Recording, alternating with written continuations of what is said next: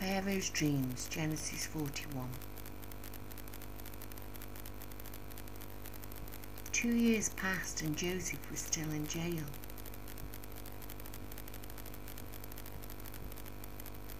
Then one night Pharaoh had a strange dream.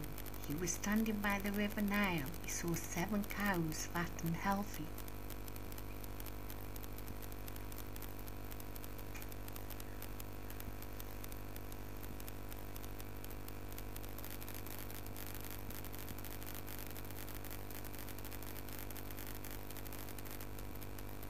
They came out of the water to feed.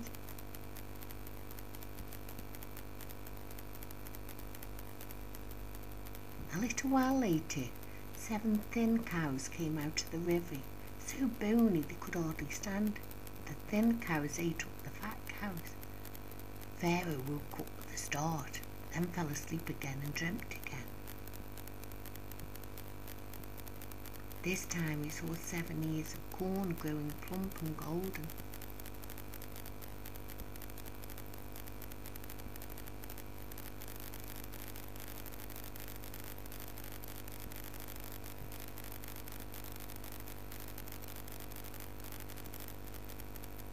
Then he saw 7 small shriveled ears of corn, which devoured the 7 large ears of corn.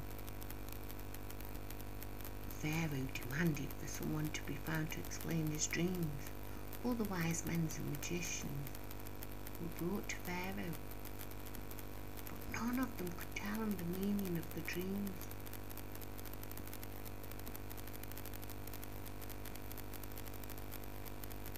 It was then the cupbearer remembered Joseph and told Pharaoh how Joseph had interpreted correctly his and the baker's dream.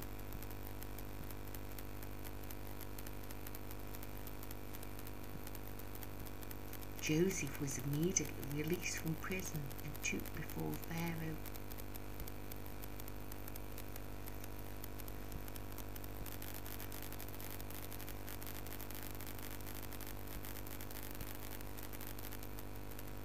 After thinking for a while, Joseph said, "God has revealed to me what your dreams mean.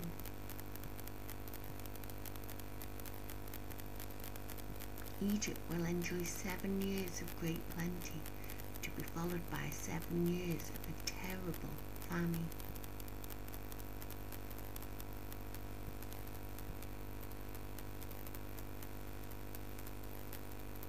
In the time of plenty you must save grain from the harvest and store it, so there will be enough to eat during the famine."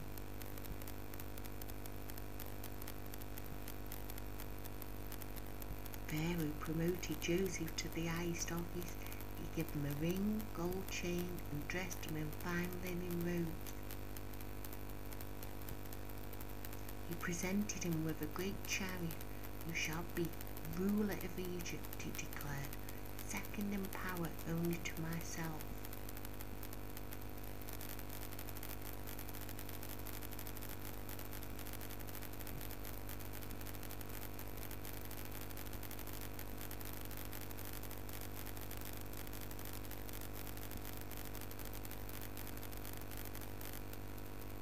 Under Joseph's supervision, grain was gathered and stored during 7 years of good harvest. When the 7 lean years came, there was more than enough.